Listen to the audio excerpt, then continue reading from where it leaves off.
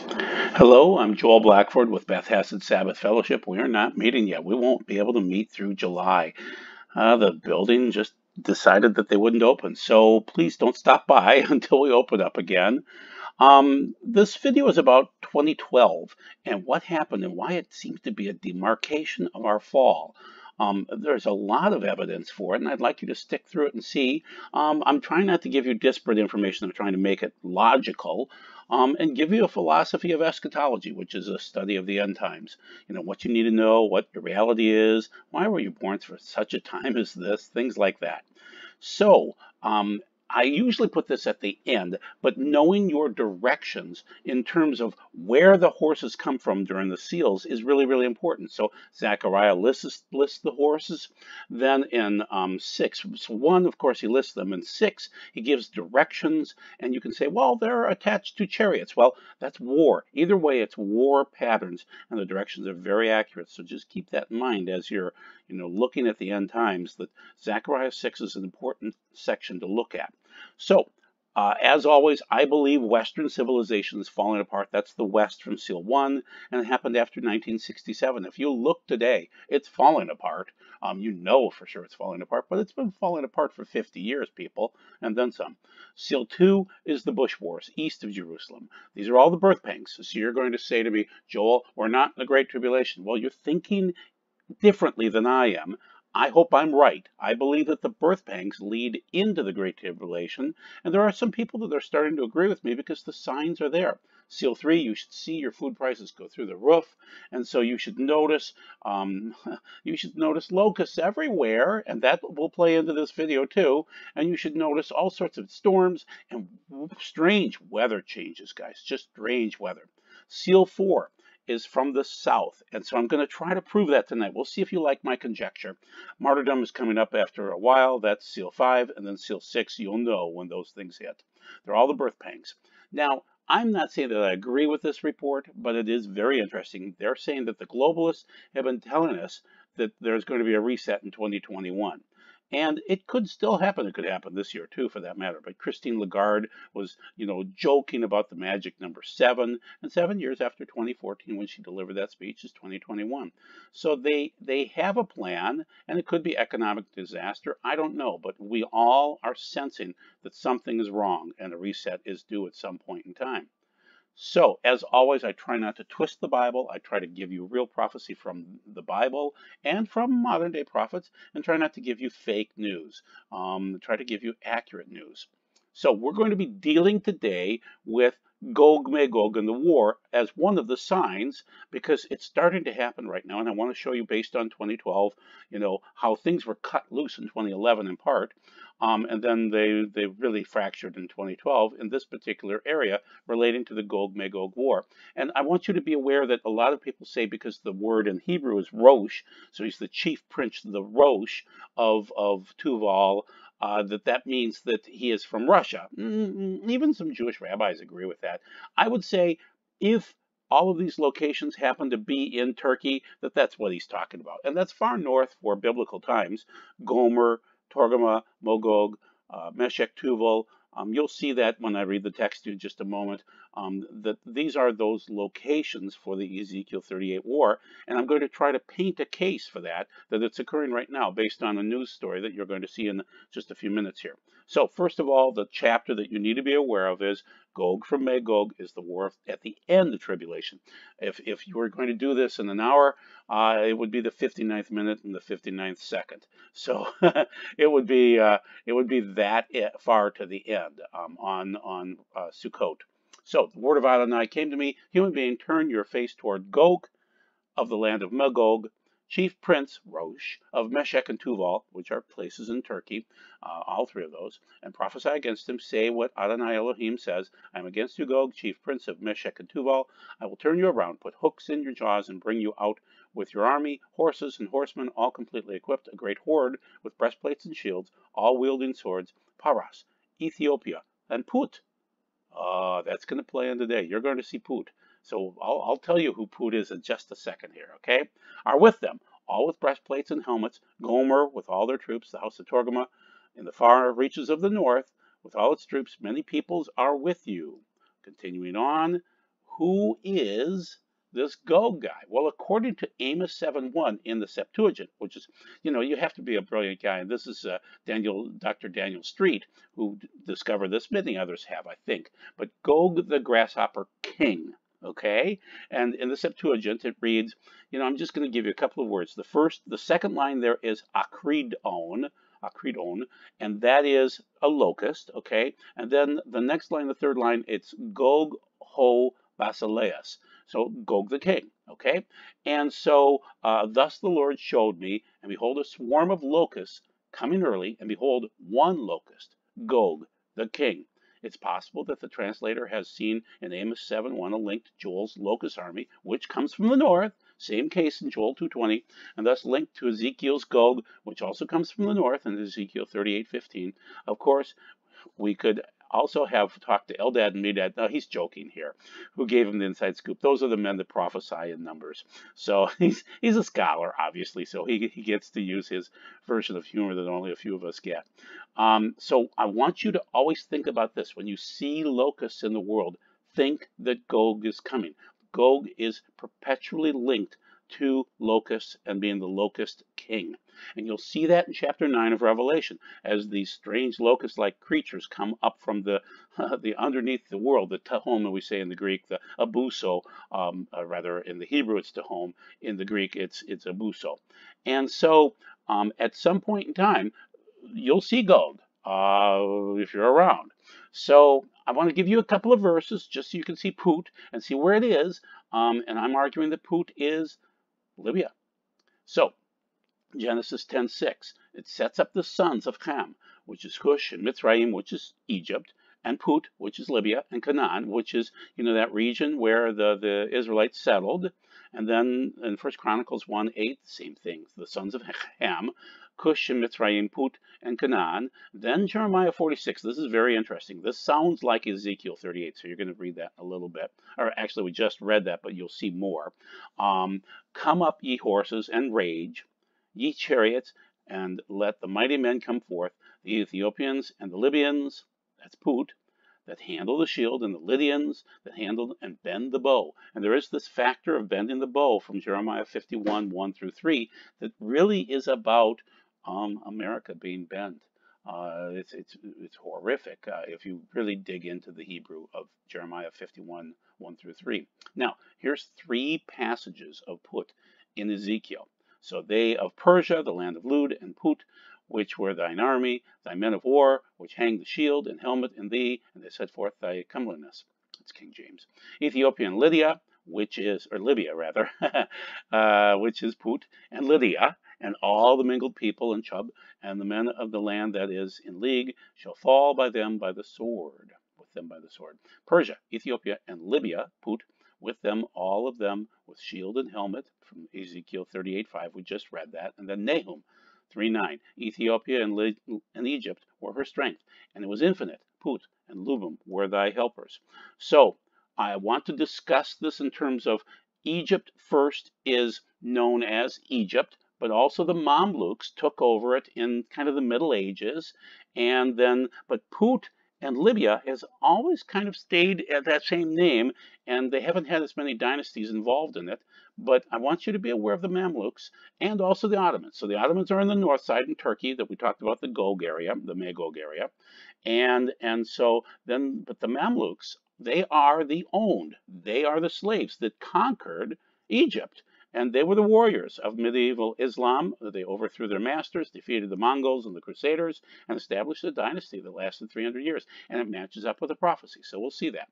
And I want you to see what's going on, the thought behind the thought. So here's the Mamluks, and from 1250 to 1517, and they were defeated in 1516, 1517 by the Ottoman Turks, the Caliphate, and then the Caliphate grew. So just always remember another rule that's just very helpful as you understand history, that if you look at Egypt being the first kingdom, way off to the right-hand side, then Assyria, the first rule of thumb is to go into Egypt, the bank, defeat it, get all the food and the cash, and then go fight some more wars, because you can fight on full tummies much better than you can when you're hungry. So keep in mind, Babylon would go into Egypt first or early, and Medo-Persia and Greece and all these countries, all these dynasties would go into Egypt as early as possible possible to be able to get food and money, cash. They're the bank. Okay, so ancient Egypt was always the bank because the Nile always flooded. So regardless of what was going on, it was the bank. You know, even for Joseph, it was the bank. He was the food of nations. You know, for everyone. So and also the Mamluks were slaves that became the kings, but still slavery came out of that region. So just keep that in mind as you look through all the kingdoms that have occurred over history. Continuing on, this is created by me, but I want to show you the patterns, the biblical patterns.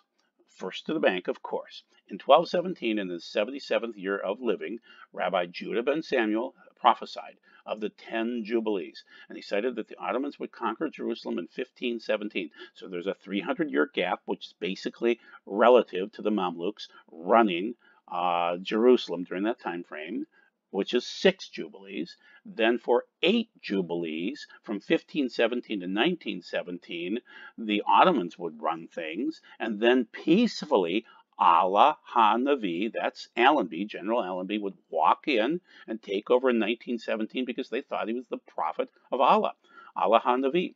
Then the Messianic age would begin after 2017. That was his prophecy. And then, so keep in mind that in 1516 and 1517, just before all of this, they came in, the Ottomans, into and defeated the Mamluks, which is Mitzraim in Egypt, and the Ottomans won, and so that's Magog area, Meshech and Tuval, okay? And I'm saying that this could happen again. So before the Ottomans conquered Jerusalem in 1517, which lasted exactly 400 years until 1917, they needed to defeat Mitzraim, the Mamluks, first in 1516. On part 2, you'll see that Libya, Put, may have a hot war zone occurring right now. And I'm saying that this is very prophetic, okay?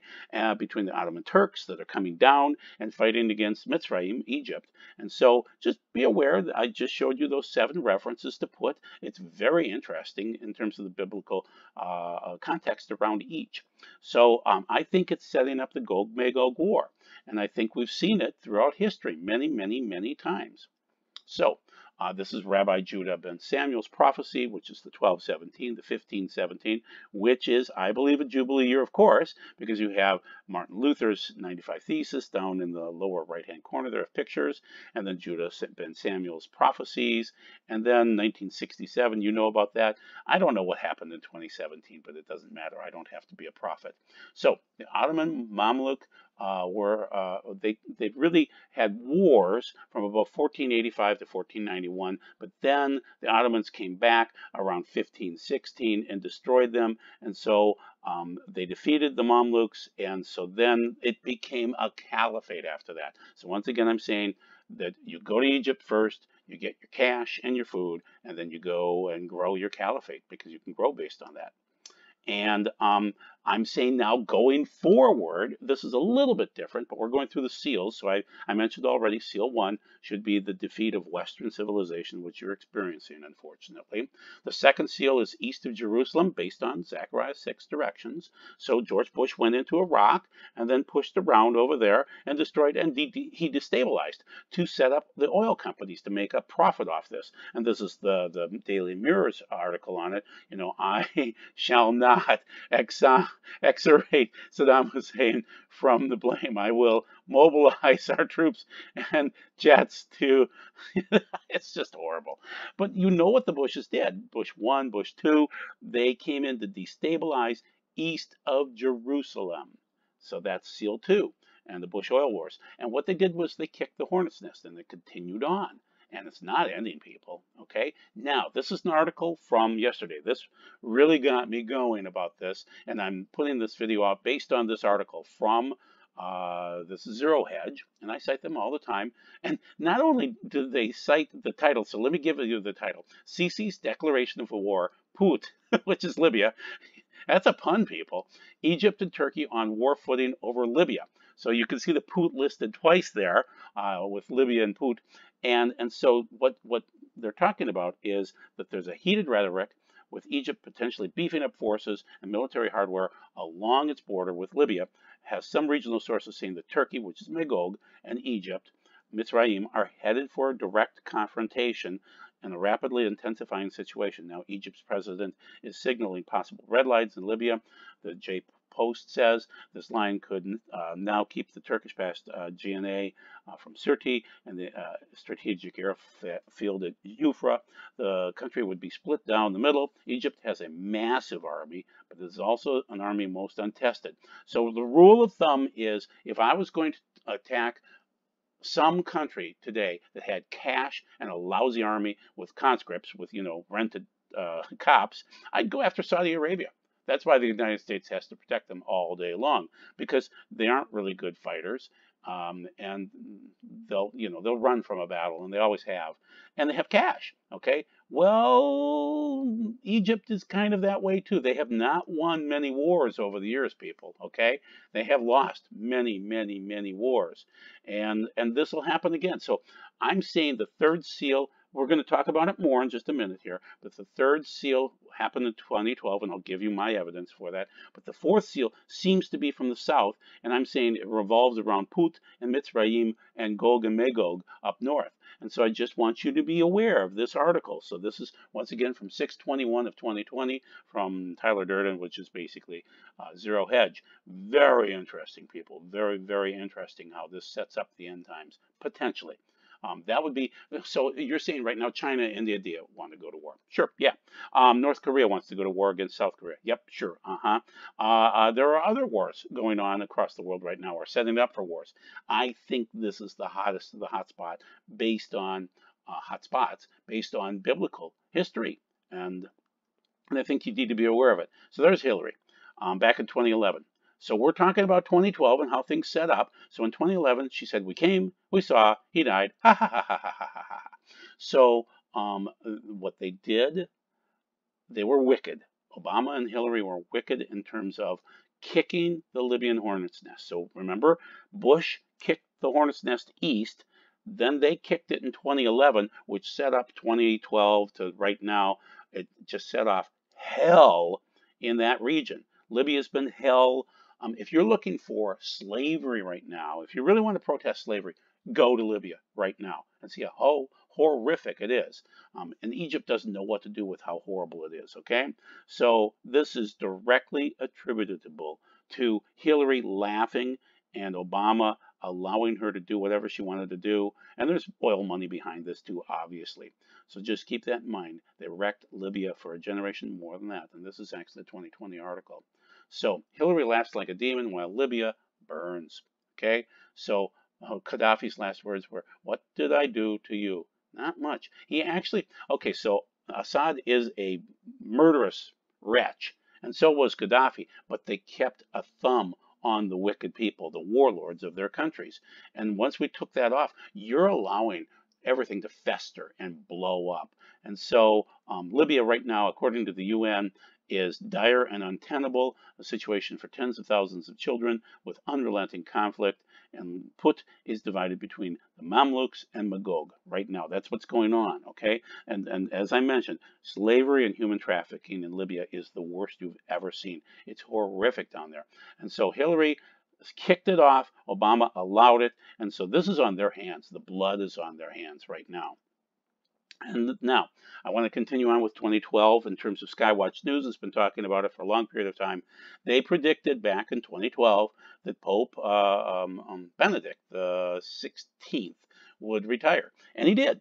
He didn't announce it until 2013, but that they believe that marked everything. So they're actually linking the Mayan calendar of 2012 with what's going on right now in 2020. They think they're connected. And I want to cite a couple of little things here in terms of June 21st of 2020 had that strange eclipse. So keep this in mind if you understand Jewish lore and the Midrash. Sukkah 29a talks about the fact that a lunar eclipse is a sign for Jews, and a solar eclipse is a sign against Gentiles. And this passed through Israel, so they saw it. So this is a sign that the Jews would understand because they do read their Midrash. So right now what's going on, according to sources, 70 nations, has established an international court and as its first official act to hold a session on Mount Zion in Jerusalem to judge the Trump peace plan. The court will also make a judgment concerning and calling on Israeli Prime Minister Benjamin Netanyahu and Donald Trump to defend their decision to relinquish the biblically mandated borders of the land of Israel, an act that contravenes the Torah. So this is from Tom Horn saying, okay, why do they need to divide the land of Israel when God says, if you do that, I'm going to send curses your direction? And so Trump shouldn't have done that. And keep in mind also with the eclipse that occurred here, it's a summer solstice, and all the pagans, all the astrologers love those days. So, once again, Tom Horn, Chris Putnam. Chris is no longer with us. He was a friend of mine. Great, dogged researcher, best I've ever seen. Tom Horn is saying that we're getting close to the great apostasy, but it kicked off in 2012. As that Pope resigned, as Benedict XVI resigned, and we started to get Petrus Romanus in here, the final Pope, and this is part of the St. Malachi prophecy, that 2012 was a watershed year, people. It really, really was. So they call him Peter the Roman, and his job is to deceive the world's faithful as we move along. And so if you're a Catholic, you know, you can obviously love Yeshua, but it gets more difficult if you follow the Pope, obviously. So they cite the Mayan calendar, which really is interesting in terms of 2012. It doesn't mean that it ends, it restarts. And so they think that that plays a factor in where we are today. And so I want to just cite a couple of things about it. Prediction. On December 12th, 2012, when the long count calendar ends, a rare galactic alignment of the Sun and the Milky Way will take place. This only happens once every 26,000 years. So what's the meaning of 2012? Some of these things are just cycles, but they're long cycles, and it looks like we're starting out on another time frame in 2012 when you have one pope resign and another pope take over and other signs occurring like the third seal, as I'll get to in just a moment. That's a watershed year, people. It really, really is.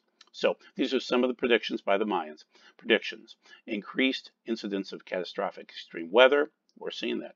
Deadly earthquakes. Yep, they're getting worse. Volcanoes will erupt. Yes, they're getting worse. Meteors. We're seeing more meteors and more strange things occurring right now. You're not seeing all the warnings, but I get them on my cell phone. I have an app for it. It's busy out there, people, with all the asteroids. The magnetic poles will reverse or shift. They are. The Earth is wobbling now. The poles are wobbling. Solar storm will hit the Earth at some point in time. Could. Planet X, I don't know anything about that, but that's their predictions. Okay, now let's get to the third seal, and let's talk about 1031, which is Halloween of 2012, and what happened, and this is Hurricane Sandy here. Okay, greed in Wall Street. So around Av-9 of 2012, the third seal opens, and within months, God's prophecy brings Hurricane Sandy and the divided USA election on Jeroboam's false Sukkot. So that's from 1 Kings 12, and it signals increased food prices north of Jerusalem in the north sections. Okay, so let's read the third seal from Revelation 6, 5 through 6. And when he broke the third seal, I heard the third living being saying, "Go." I looked, and there in front of me was a black horse, and its rider held in his hand a pair of scales. That means judgment. When I heard what sounded like a voice from among the four living beings say, 2 pounds of wheat. That's peasants' food price, so the peasants' food, those prices would rise. So 2 pounds of wheat for a day's wages, and the peasants notice that. That's us. 6 pounds of barley, food prices for peasants or animals, because barley is more for animals or us. And the prices rise, but don't damage the oil or the wine, because the wealthy eat that.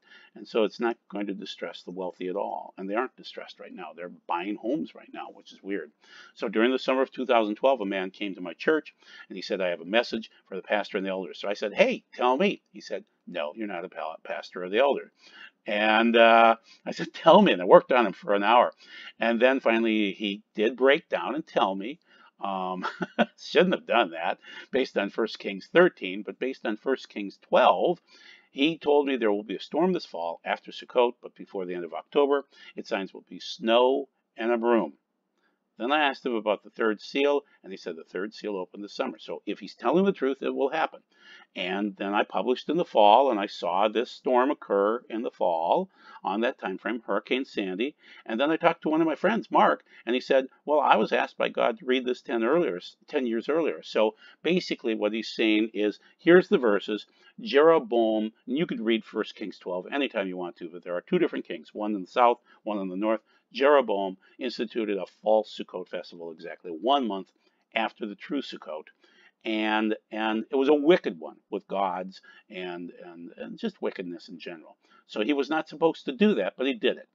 So that means that was demarcation, because in 2012 we had, on October 31st actually of 2012, I'm sorry, that's a typo, on Halloween's Eve, we had Hurricane Sandy sweep across the financial district of New York, parts of New Jersey, and it was the unbiblical festival of Jeroboam's false Sukkot, celebrated exactly 1 month before was the true Sukkot, and this marked the anti-godly Sukkot instituted in 1 Kings 12. And so then the election showed that was a divided nation of Israel from 1 Kings 12, and we were divided on 11/6 of 2012 as Obama was reelected. And then the storm raged, and it brought snow in the room. On the big day, the Hoshana Rabbah day, we had the snow in the broom across the East Coast.